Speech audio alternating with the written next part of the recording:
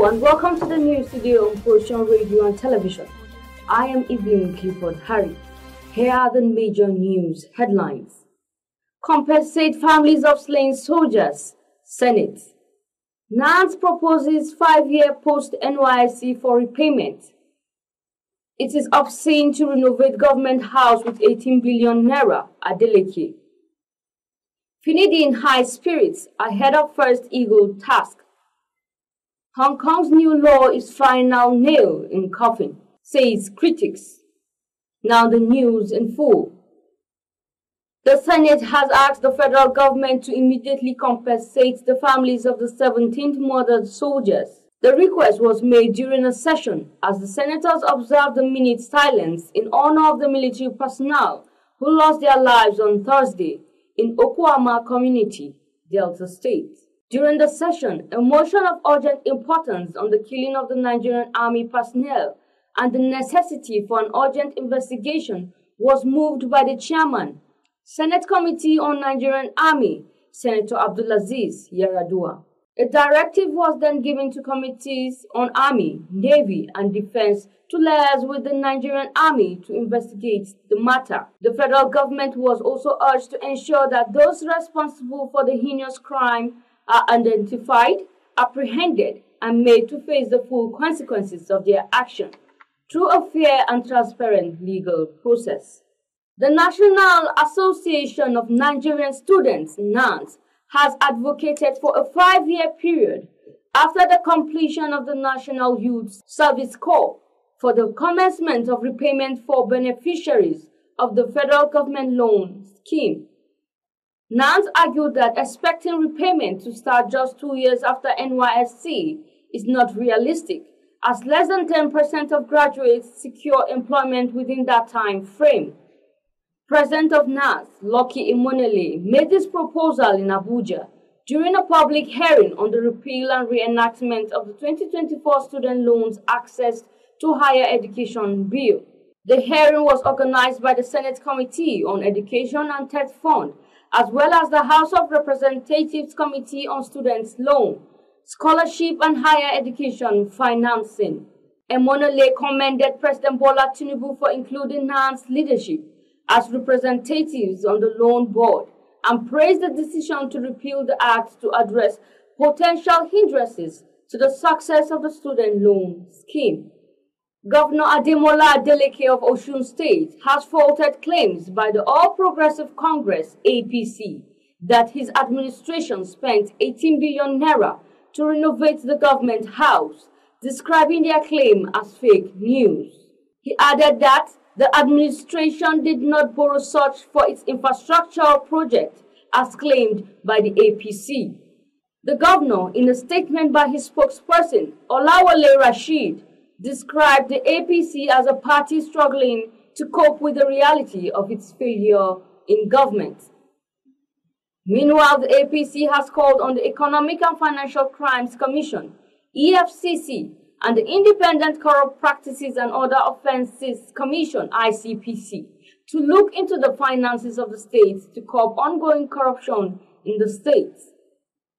In sports, interim Super Eagles coach Finidi George is optimistic that the team will make the best of the current FIFA break as he coaches the team for the first time in 2 friendly games against Ghana and Mali in Morocco on Friday and next Tuesday.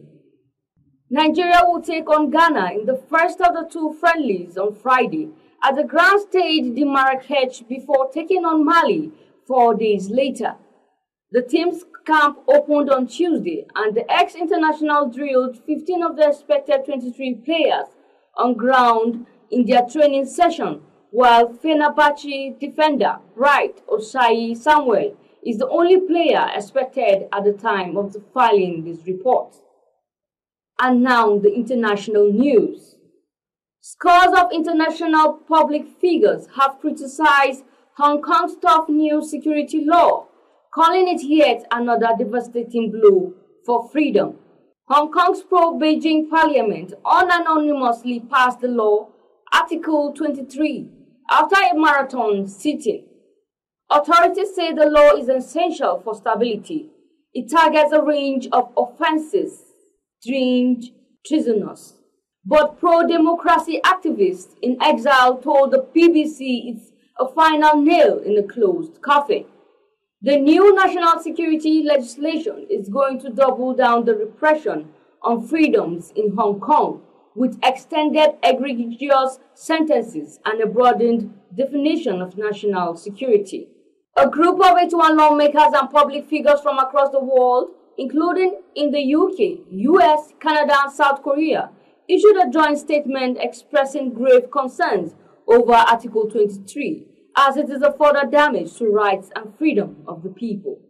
Up next is the entertainment news with Nifemi Unibio. Thank you very much, Evelyn Ari. You're welcome to the entertainment news. First on the entertainment news, public affairs commentator and media entrepreneur Atunyota Akwamobe, popularly known as Alibaba, has said that some of Nigeria's 36 states should be local government areas. According to him, some of the states were created by the military to appease some commanders who were later deployed to the states as administrators. The social commentator said Nigeria's multifarious challenges started when the federal government asked the regionals and the states to bring all their monies to the national purse and then began to give them whatever they think they should get through the Federal Accounts Allocation Committee. He also faulted the 1999 constitution bequeathed to the country by the military regime of ex-head of state, General Abdulsalami Abubakar, during the country's transition from military rule to democratic governance in May 1999. Moving on, Nigerian gospel singer Theophilus Sunday has unveiled his bride-to-be. The singer, known for his fiery preaching and a prayer advocate, stunned his fans and followers when he unveiled Ashley White as his wife-to-be on social media.